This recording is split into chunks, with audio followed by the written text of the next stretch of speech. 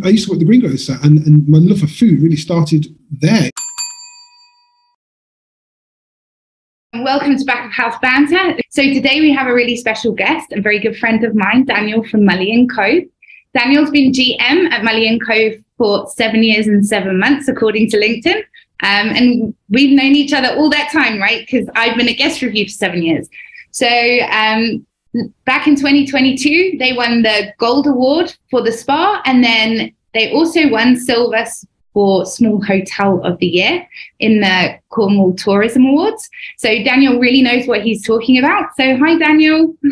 Hello. Yeah, we also recently picked up gold for the best spa in Cornwall, and also at the Safe West Tourism Awards silver. So the second best spa all the way from Gloucester all the way down to Lizard Point. So yeah, it's a great achievement for the team down there.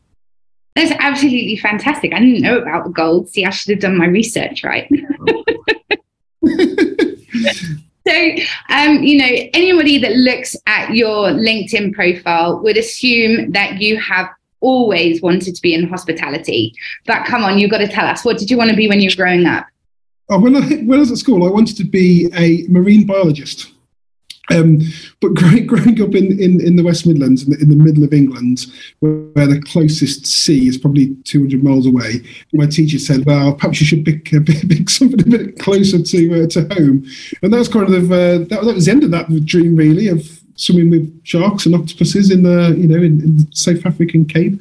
But so I then kind of fell into cooking. I enjoyed we had to do, I don't know, it's like, where you are at school, but we had to do, I think it's called design. Home economics. Home economics, that was the one. And I just always loved cooking. When I was 14, was it 14, 13, I lied to the local greengrocers, because I'm quite a big chap anyway. I lied to him and told him I was 15. And back then, no one checked dates of birth, no one checked, IDs. And I used to work at the greengrocer, and my love for food really started there, and the fresh food coming out. And I'd go an hour before school, lay all the stall out, go to school, get on the bus, get dropped off right outside the greengrocer and help him put it all away. So always into food, always into cooking. And then did home economics at GCSE, and I think it was the only subject I got an A star, I think. I blew up the kettle making minestrone soup in home economics, and the guy standing next to me was screaming. I burnt all my hands and he got covered in lime scale. My father always tells a story. I used to go to the Scouts quite a lot when we were younger, and my dad always tells this story of I'd put some toast under the gas grill in the tent, and then got waylaid. And next thing you know, half the tent's on fire. And yeah, that was quite a. We've all got those eventful weekends. But yeah, that was good fun. And then after that, I just went into. I finished school and I went to college, and I did food. I did hotel management and business studies, and along the side, I did an MVQ in food preparation and cooking, and started working in pubs, I worked in a burger van for quite a long time at the weekends. And then when you're 15, 16, back then I was being paid £40 a day. And if you did bank money, right?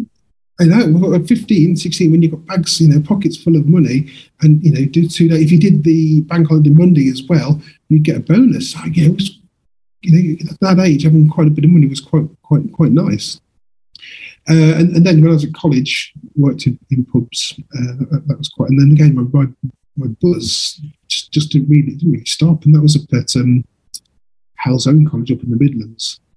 And I always just thought that'd be it. I'd go and do a bit of chefing, and I'd be a chef, and that was it. That was the dream. I'm going to be a chef. And I did better in my A levels than I thought I was going to. And then all my friends I played rugby with were going to university, and I thought, what, I'll give that a go. And then went to uni and did business studies, hotel management, and all that time I did lots of temp chefing.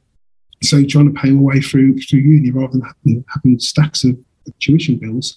So that kind of cooking has always followed me with whatever I've been doing. So even up until last week, helping cook breakfast in the hotel, because that's what you do in a small business when your back's against the wall or you have staffing issues, you just got to get on with it. Yeah, absolutely. And it's amazing how like sometimes the path that we initially think we're going to end up on takes us so much higher. So, you know, being in a burger van or, you know, in a pub and starting cooking there and now being GM to an amazing property, you know, is such an achievement.